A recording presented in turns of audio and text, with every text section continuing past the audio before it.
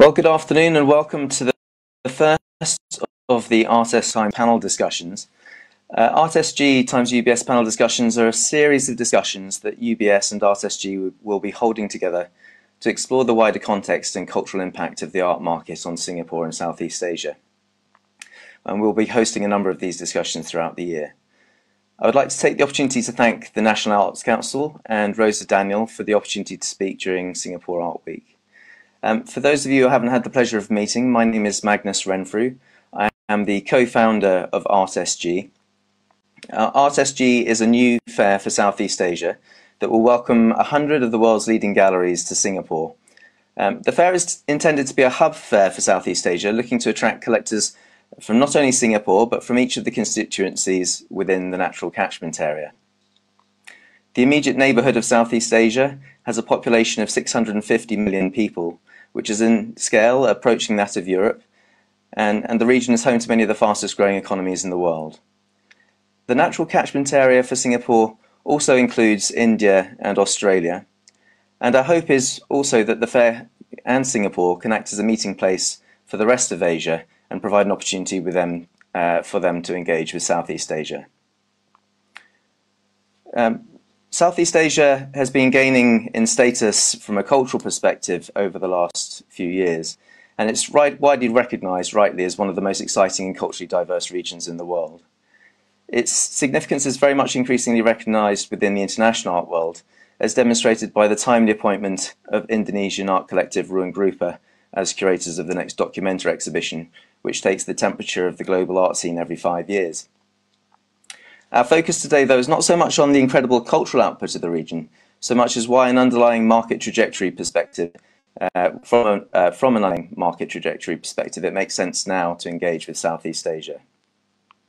Our topic for today is Tigers and Art, the economic, social, demographic and consumer context for the art and luxury market in Southeast Asia. And now to introduce our excellent lineup of speakers for today. First of all, very, very grateful for your time. Thank you very much indeed for joining us. We have joining us from UBS, we have Kelvin, who is the Regional Chief Investment Officer at UBS Global Wealth Management. Good morning, Kelvin. Kelvin's based in Singapore and received his MBA from Imperial College London in 1999. Kelvin's a monthly guest host on CNBC's Asia's Squawk Box programme and regularly appears on Bloomberg TV, BBC Asia and Channel News Asia. From Sotheby's we have Patti Wong. Patti is chairman of Sotheby's Asia. Good morning, Patti, a position that she has held since 2004. Patti is one of the most experienced people working in the international auction business today and has represented major Asian clients at Sotheby's important auctions worldwide for over 2 decades. Patti also serves as chairman of Sotheby's Diamonds, a global retail venture established in 2005, which provides clients with an opportunity to acquire important diamonds and fine diamond jewellery privately and year-round. We have Alain joining us from the Richemont Group. Good morning, Alain.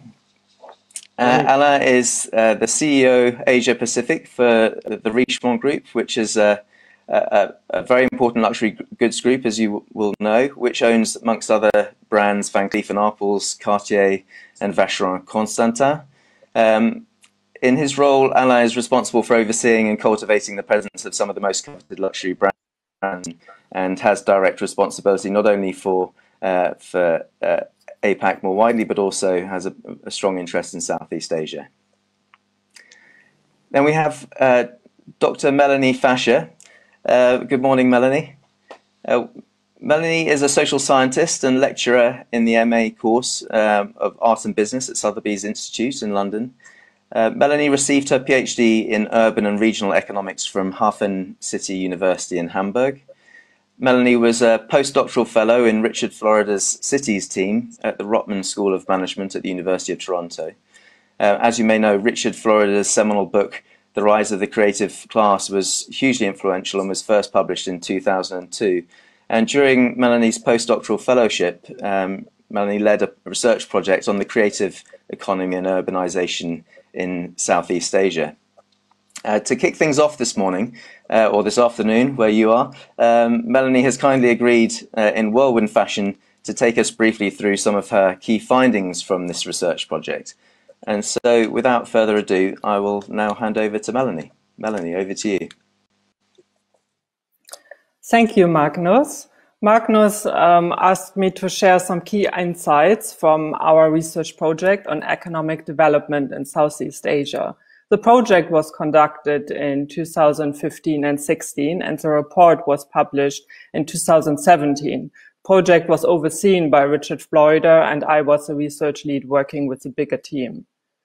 In a nutshell, we explored the relationship between urbanization and the rise of the urban creative middle class. We focused on 7 countries and their major city in the region, which you can see in dark purple in the middle of the map on the slide. If we go clockwise, we were looking at Singapore, Malaysia with Kuala Lumpur, Bangkok of Thailand, then Cambodia with Phnom Penh, Vietnam with Ho Chi Minh City, Philippines with Manila, and Indonesia with Jakarta. And in order to better understand the level of development, we benchmarked these Southeast Asian countries and major cities against others in Asia and the Pacific Rim, which you see in light purple on the map. They are China with Shanghai and Beijing, Hong Kong, India with Delhi and Mumbai, Japan with Tokyo, South Korea with Seoul, and other advanced nations like Australia with Sydney and Canada, with Toronto, and United States with New York. As you know, the Southeast Asian region is undergoing rapid growth and urbanization. Just over this decade, the 1920s, the urban population of these 7 Southeast Asian countries will grow by an estimated 66 million people from around 313 in 2020 to 379 million people by 2030. By then, the region will be ahead of the United States with an urban population of around 300 million people, and behind Europe with 570, and India with a good 600 million people, and China with 1 billion. It is projected that Asia as a whole will have 2.8 million people living in urban areas by 2030, and the region will account for half of the global economic output. Next slide, please.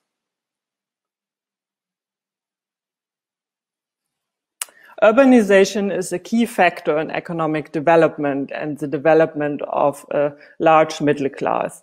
In the advanced nations, both have occurred in tandem over the past century or so, and this development has repeated more recently in China. The graph on this slide shows the association between urbanization on the x-axis and economic output per person on the epsilon axis. The line slopes upward, which indicates a substantial association between the two. And we marked our 7 Southeast Asian cities and the benchmark cities. You see Singapore in the upper right-hand corner alongside with the United States and other advanced nations, followed by Malaysia, Thailand, Indonesia, and the Philippines towards the middle of the graph, similar to China, then with Vietnam, similar to India, and then followed by Cambodia down towards the bottom left. Next slide, please.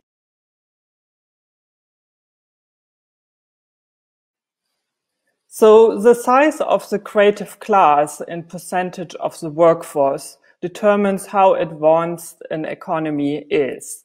Today's middle class is no longer made up of blue-collar working class. Rather, it is made up by professionals and knowledge workers.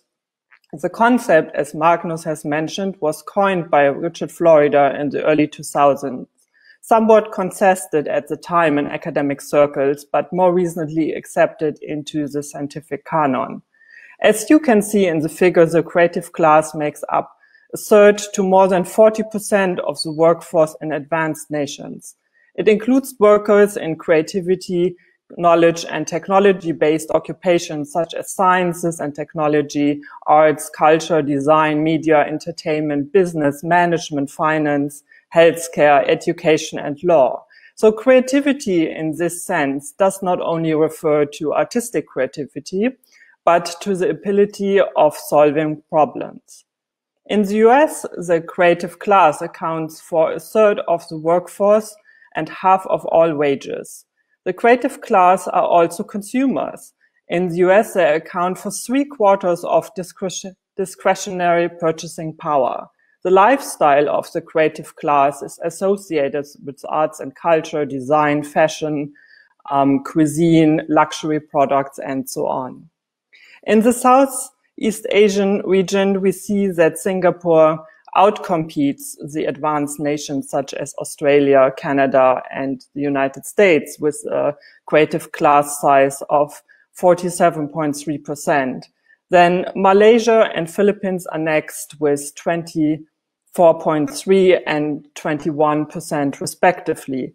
And then back when we did the study, Thailand, Vietnam, Indonesia have creative class shares of just below 10%, and Cambodia was at 4%.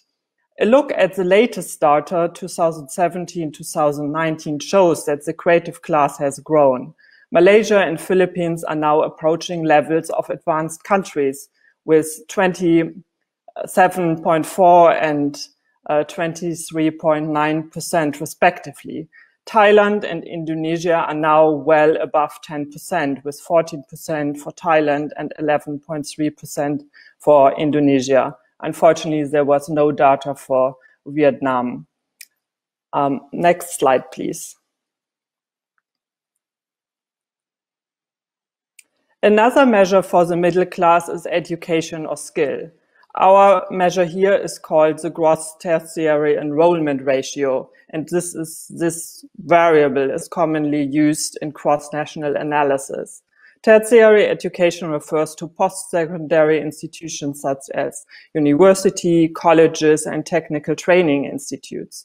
The gross tertiary enrollment ratio measures those involved in tertiary education compared to the age group spanning 5 years after leaving secondary school. The level of educational attainment ratio in Southeast Asia is much lower than in advanced countries. Unfortunately, Singapore is not included here because the data was not available.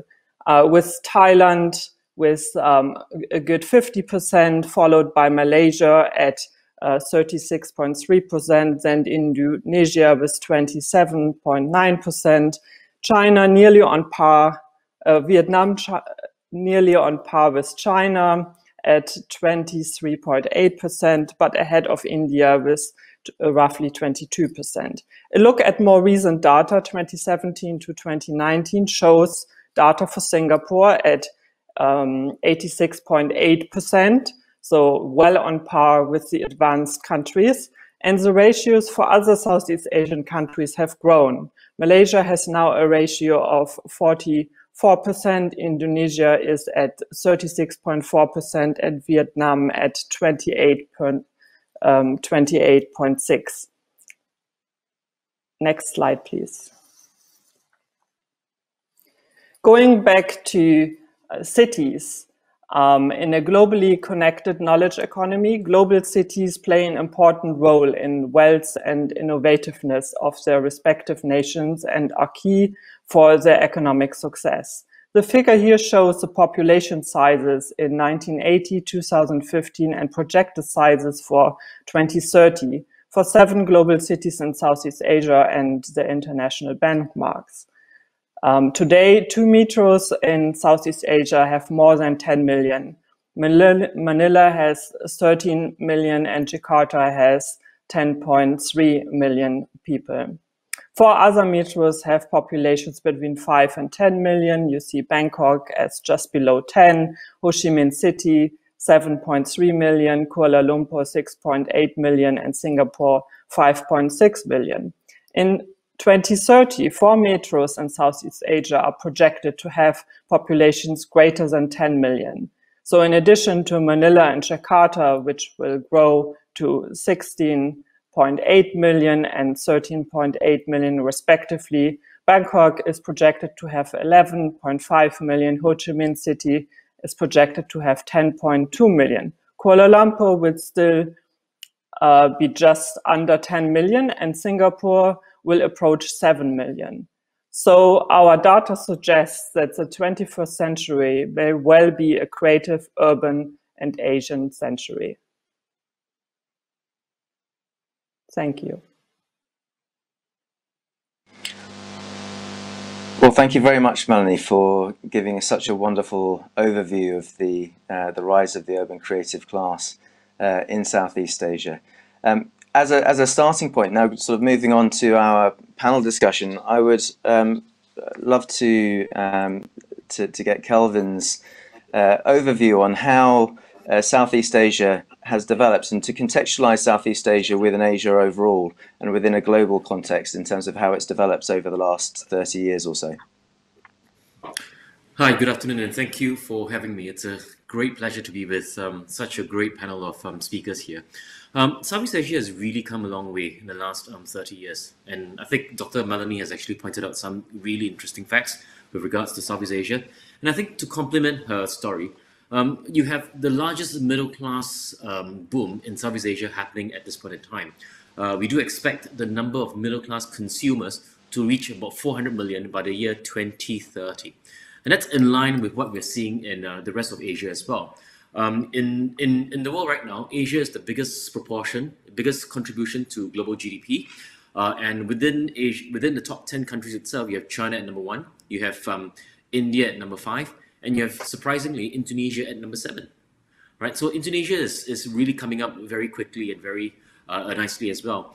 Now, on top of that, on top of the fact that we have a huge middle class of people by the year 2030, we also have one of the youngest people in the world. The populations in Indonesia and Malaysia are actually very, very young. And as you know, young people, they are far better with the internet, with all things digital than I am. And they do pick things up very, very quickly. So you have this rising digitization of the region that's going on right now.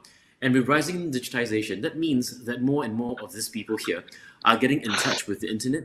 They're exploring the internet, they're getting educated on the internet, and they're getting exposure to all sorts of things on the internet. And if you become middle class and you get exposure to the internet and you have access to the world, that means that your consumer patterns will ultimately change. So the creative middle class that Dr. Melanie Fasche was actually talking about means that, from my perspective, that the consumption patterns will change, and increasingly these young people, they will demand higher quality stuff, more discretionary stuff as well, instead of just the basic fundamentals that they were used to in 20 to 30 years ago. Some of these changes have actually been accelerated by the COVID-19 pandemic, and I think what we've all experienced is that our reliance on technology has really increased quite dramatically. That in turn is actually putting pressure on governments in some of these countries to actually increase the capital expenditure on infrastructure, in particular relating to like your telecoms networks, to your broadband networks, to ensure that connectivity, that communication networks are working, and we need to work from home, we can actually do it effectively with no loss in productivity. That in turn basically means that more of the transactions and the exchange of information can actually be online rather than physically. As you and I know, Southeast Asia is a huge region. Geographically, it is big, right? It's you know, when you fly from one city in Southeast Asia to another city, it can be a 3 to 4 hour flight, and not just a 1 hour or 1.5 hour flight for most parts of Europe where you can actually get to. So this decrease or reduction in the distance, in the social distance, is an absolutely critical part of it. And we're already seeing signs of it actually happening. Let's say, for example, before COVID-19, if there was a rock concert in Singapore, right, you get people from Malaysia, from Indonesia, from Thailand, from the Philippines, all logging on at the same time, trying to book the tickets. So it becomes accessible to a bigger market and not just the 5.6 million people that we have in Singapore. And that's the beauty of being right in the heart of the Southeast Asian cities itself. And last but not least, I think in spite of what's happened with the COVID-19 pandemic, Southeast Asia has gone through quite a few hard knocks in the last 20 years, right? Starting with the Asian financial crisis, then we had the dot-com technology bubble, the Bali bombings, and then, of course, the global financial crisis in 2008. And one thing that always strikes me is that Southeast Asia has always emerged far stronger, much better than before the crisis itself. And I have no doubt that following the COVID-19 pandemic, we will all emerge in a much better place as well. Thanks very much, Kelvin. I think that the adoption of technology is something that I think is really fascinating. And there's some stats that I found during my researches that 4 out of the 8 largest Facebook populations in the world are all in Southeast Asia.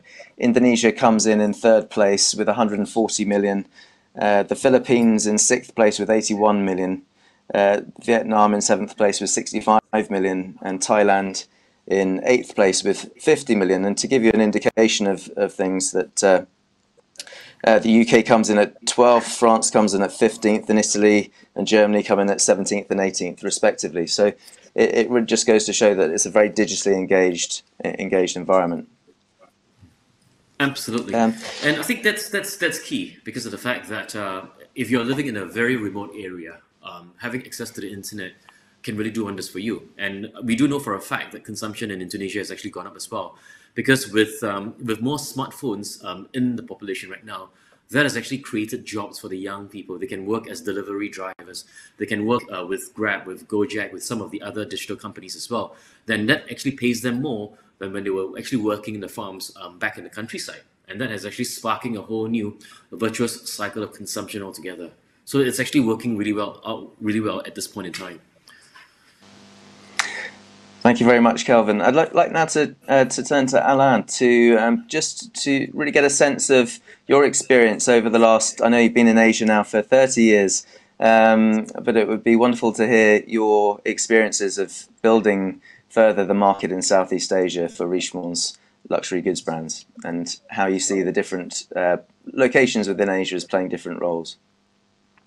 No, thanks very much for that, Magnus. Actually, I returned to Hong Kong 20 years ago, but I've been well, I grew up in Hong Kong, so been basically in Asia, you could say, all my life, with stints in the UK and in Japan. But always stayed very close to to everything that's happening in Asia. And actually, even when I was based in the UK, the company I was working for, the Asian headquarters was in Singapore. So I've been traveling to Singapore now for over 30 years. And since I joined Richemont, of course, a lot of attention and a lot of the headlines has been on the development of China. But at the same time, we've seen tremendous development in South Asia. When I joined, we already had our own subsidiaries in Singapore, Malaysia, Thailand, and Australia. So, 4 directly owned subsidiaries, which just goes to underline, that there's been a very long history of luxury consumption within South Asia. And as has been already described, by the 2 previous panelists, the demographics are really at a very sweet spot.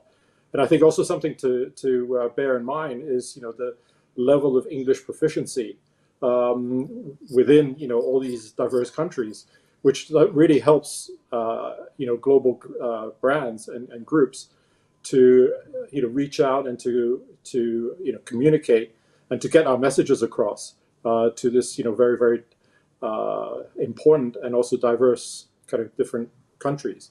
So for us, we've seen particularly over the last 10 years, 2 phenomenons. One is just the acceleration of what we call the hardware, or what is available in terms of retail locations. If you think back to Singapore, basically everything used to be along Orchard Road, and despite the Lehman crisis, credit to Sands Group, they put everything into developing and completing Marina Bay Sands, and that has become now an icon, not just within Singapore and South Asia, but I would say globally.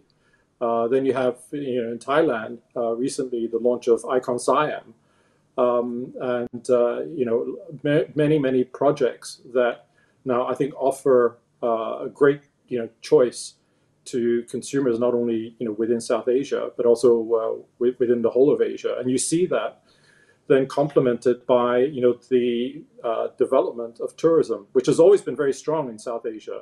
As I was mentioning, when I was still based in the UK, we used to holiday in Phuket every year. That was our family holiday destination where members of the family would all congregate over Christmas, and I think that you've seen that acceleration of tourism. Like you, I did a little bit of research and found that actually, arrivals from China into ASEAN has gone from just 5 million in 2010 to over 30 million in 2019. I mean, that's an incredible development in terms of tourism as well. And going back to just 1 year ago, when people were still traveling for Chinese New Year, 3 of the ASEAN countries figured in the top 5 outbound destinations for Chinese New Year, with Singapore actually being 4th and Thailand number 2. Japan was top of the list. So we have seen tremendous development for our industry and for our group within all of South Asia. And we continue to believe that there's still a lot of potential for us to continue that development. So it's a very exciting time for us to be in this part of the world. One of the things that I wanted just to ask you about as well was the role of Australia as part of the mix as well, because I know that within your framework of describing South Asia in terms of the region for Richemont, that you incorporate Australia into that as well, and it'd be interesting just to hear a little bit about how you see Australia fitting into the picture. Well, Australia has actually been probably one of the fastest developing subsidiaries for us within South Asia.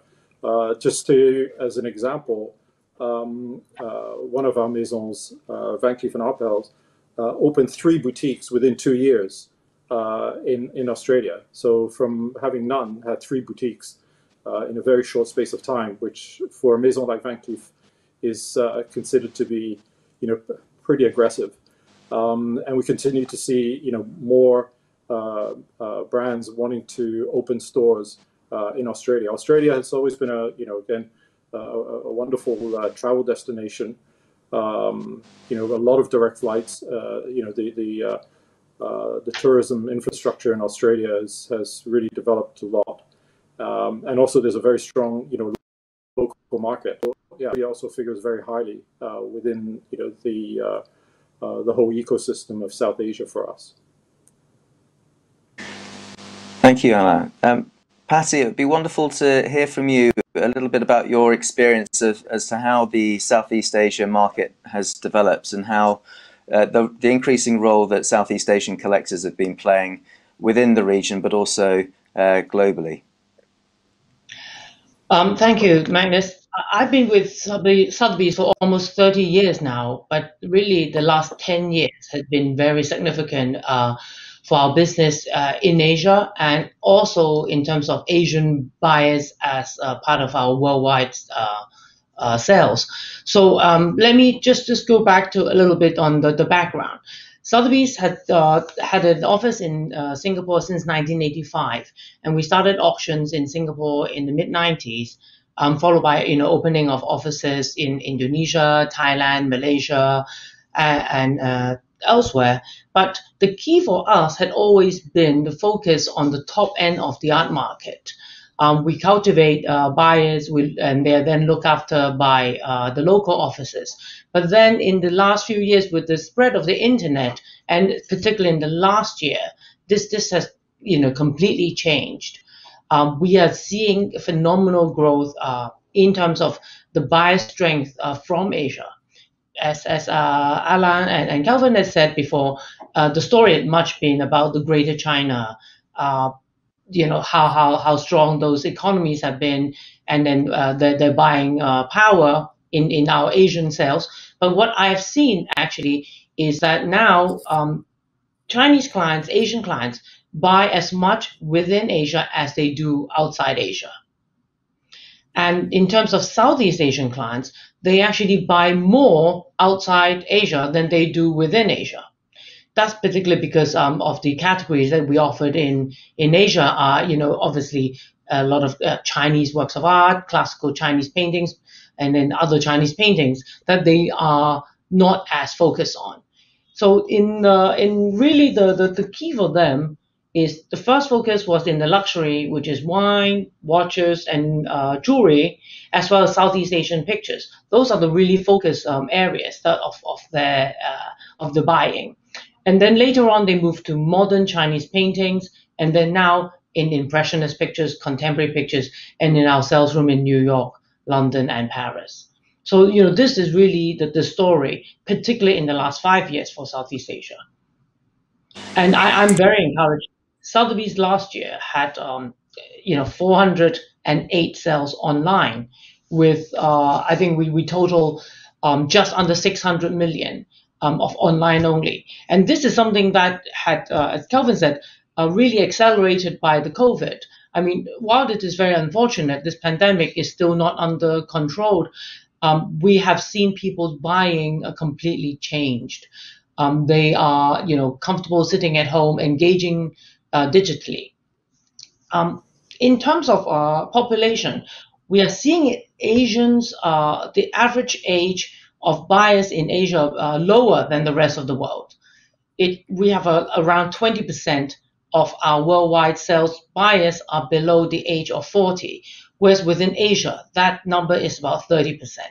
So I am not seeing the same. Southeast Asia is actually tracking worldwide figures rather than just Asia only. And I think that number will change. So again, more other people joining us because of the digital platform. You've mentioned before Facebook and other engagement from Southeast Asia. Has a higher number than the rest of the world. That certainly is the case. And they're getting familiar with the platform, but I am seeing a slight laggard of that in Southeast Asia with, let's say, in China. So I think there's some catching up to do. Yeah, and I understand over the last couple of years you've seen a bit of a shift in that dynamic from Southeast Asia, that there's been a bit of an increase. Can you maybe just touch on that a little? Yes. What I'm encouraged is that I saw that trending already younger and digitally more engaged from China. But in the last 18 months, Southeast Asia had done a big catch up. And Singapore in particular, we saw actually 15% growth in the number of buyers just in the last year alone. When we thought the market was actually very mature already, Singapore being a very small city, that everybody can get to everywhere very easily.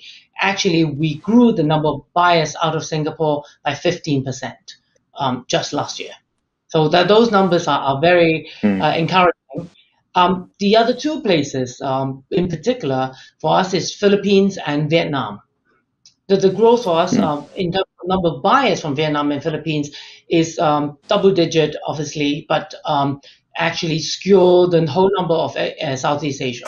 So whereas we still have the largest number of buyers out of Singapore and Indonesia, I think the two places to watch is Vietnam and Philippines for us. That's very interesting. Kelvin, I wanted to sort of follow up, obviously, with Dr. Fasche's excellent presentation at the beginning.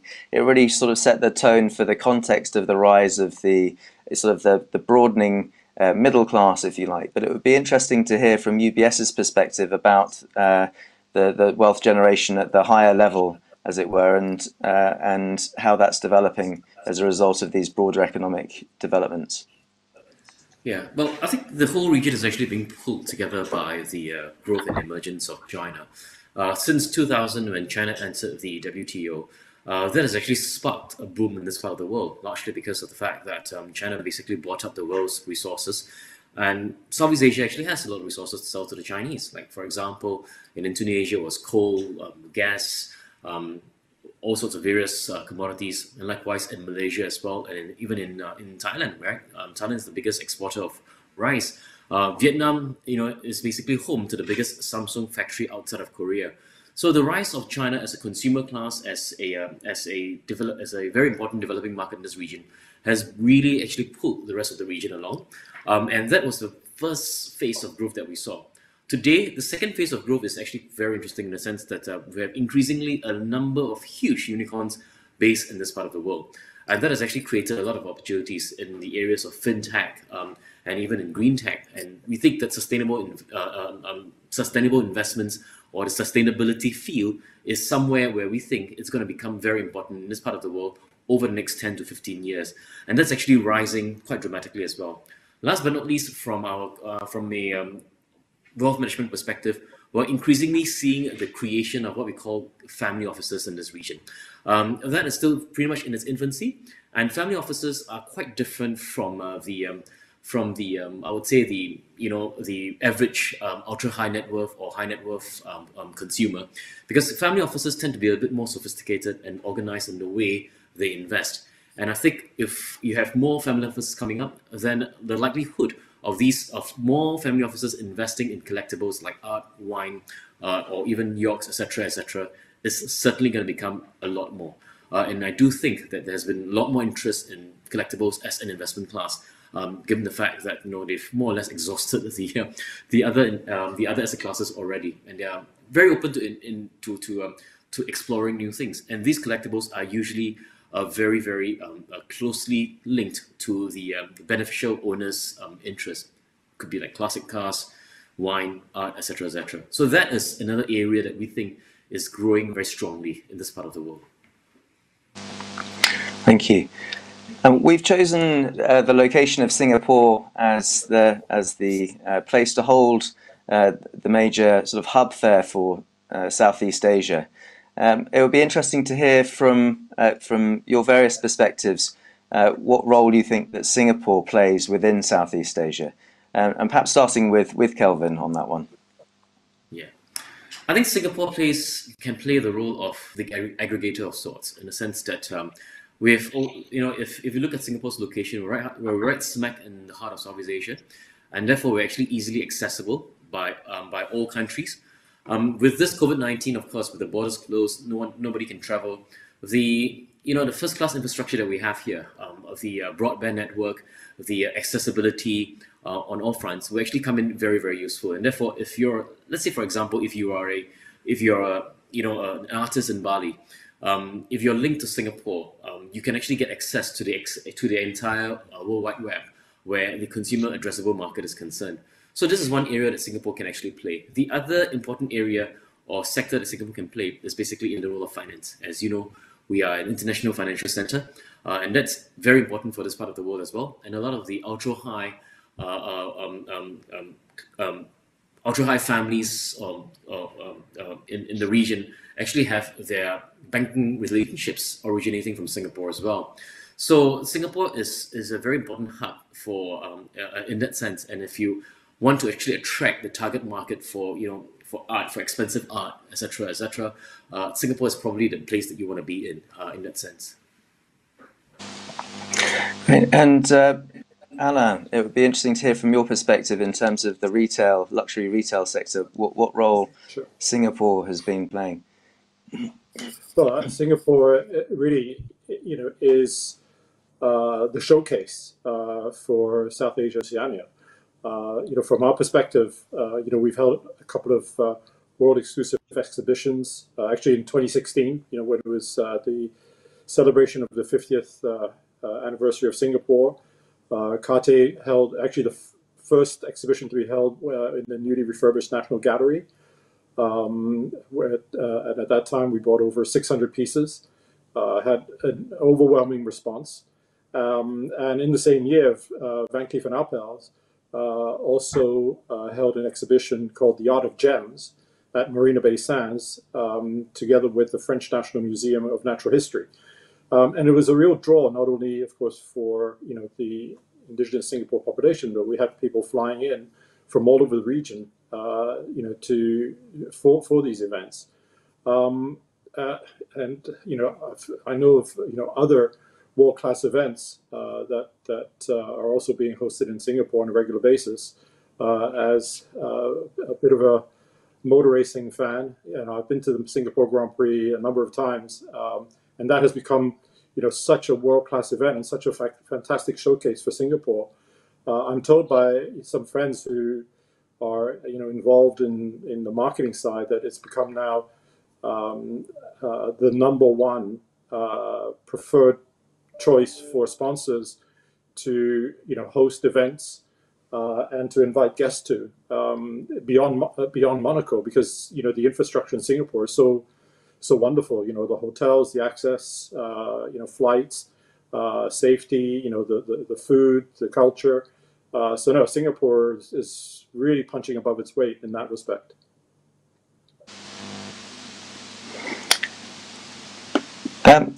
So we've got some wonderful questions coming through, and I think that it would be great to sort of to try and take some of those to the panel.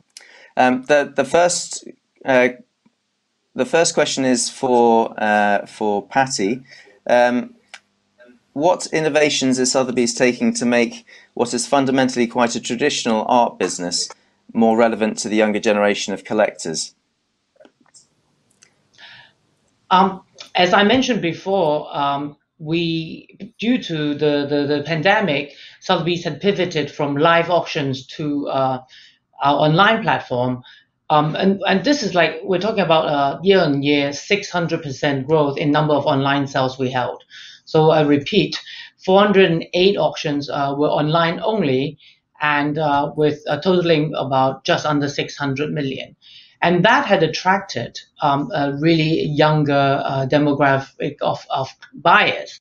As Kelvin mentioned, we are seeing a lot of second and third generation buyers, collecting families coming on board, and their tastes differ from that of their parents.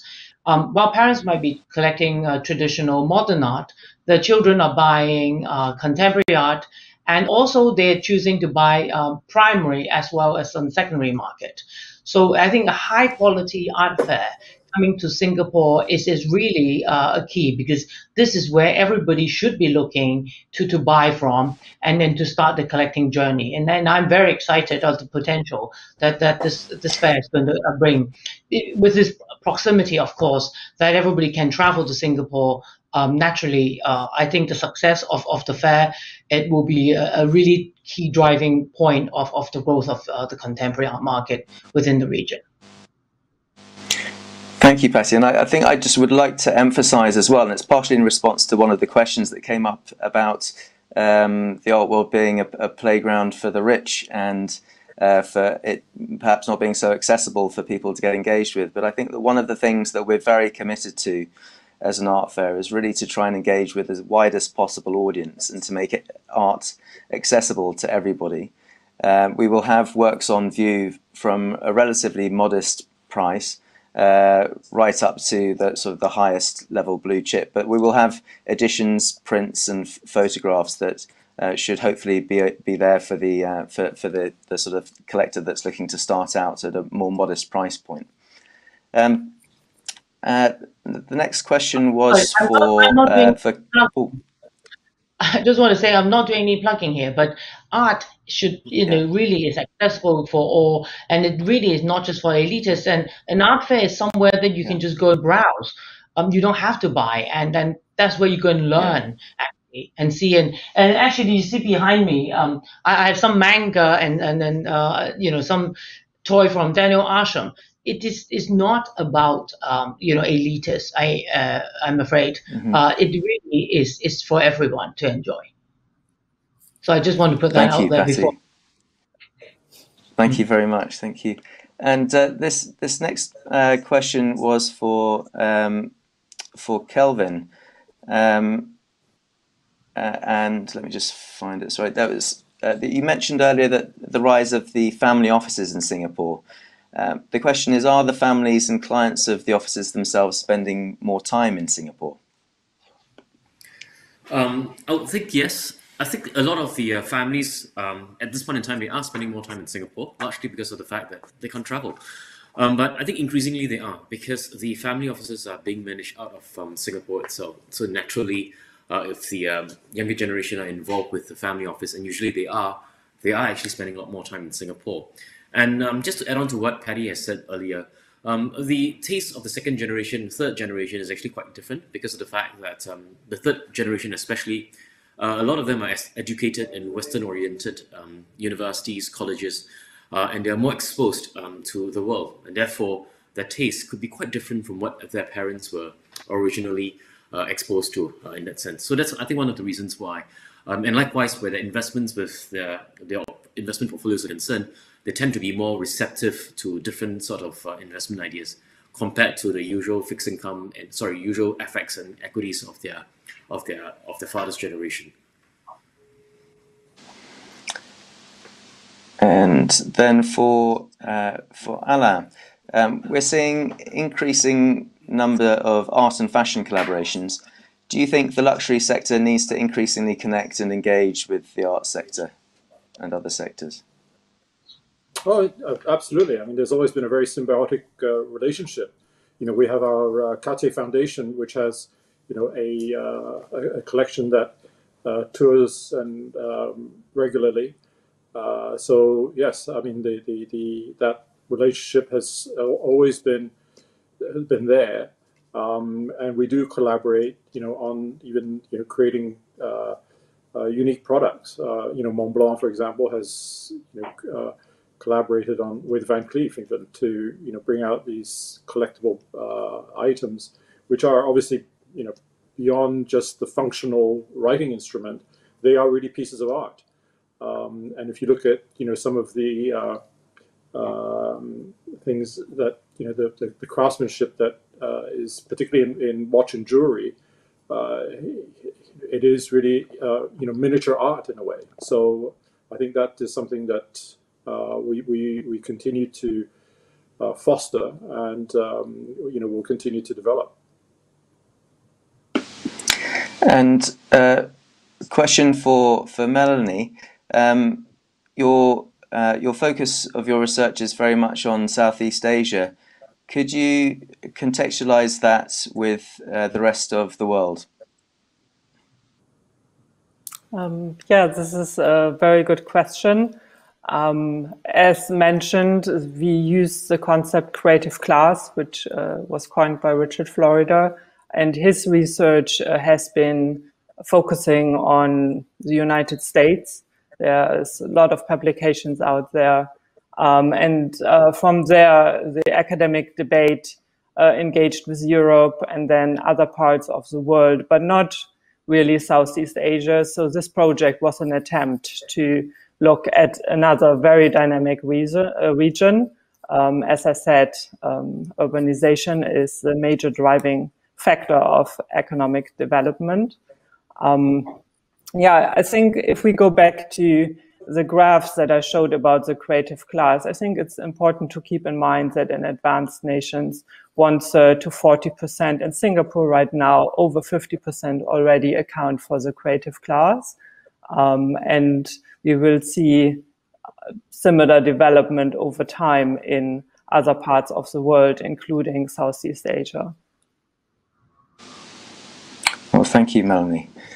Well, our time has rushed past, I'm afraid, but it's been a real pleasure to have you all speaking today. Thank you very much for your excellent and exceptional insights.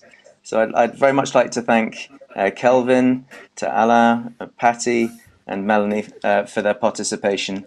We're very excited about the prospects for Singapore, for Southeast Asia, and we look forward to playing our part in helping to put the spotlight on the great things that are happening in the region. We very much look forward to welcoming you to our next ArtSG times UBS panel discussion, which will take place later in the spring.